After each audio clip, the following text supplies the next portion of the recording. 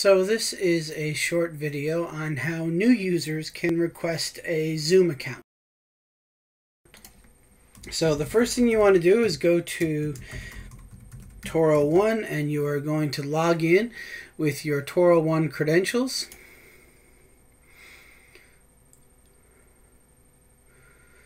And from there you're going to want to, on the home page, come over and contact the Toro 1 help desk. So by clicking on this link, it'll open up a new window and it'll take you to the service now.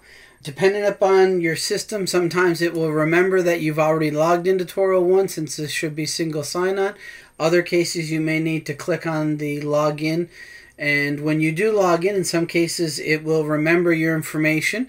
Other cases, it will require you to put your password in, your username and password in again. Once you are on the main page here, if you come down to the Information Security and Technology, so the IT link, when you click on that link, it will open up the page and you will see that one of the items there is Zoom Access, request a license for Zoom. So if you click on that, it'll open up a ticket for you. You want to type in your Toro address, and you can either request an item, a Zoom account for yourself, or you can request one for someone else. So in this instance, as an example, we have a new adjunct faculty that needs, let me spell faculty right, a Zoom account. Their information is, and I've just copied and pasted that from our thing, and basically from there all I have to do is hit submit.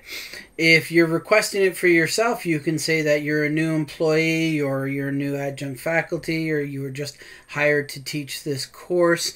And the key thing is to make sure that you include the email address that you want, and it needs to be a Toro email address, so an @tu.edu or an @toro.edu email address.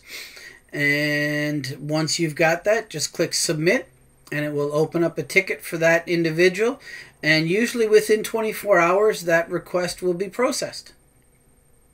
So that is a quick way to request a Zoom account for a new Toro employee.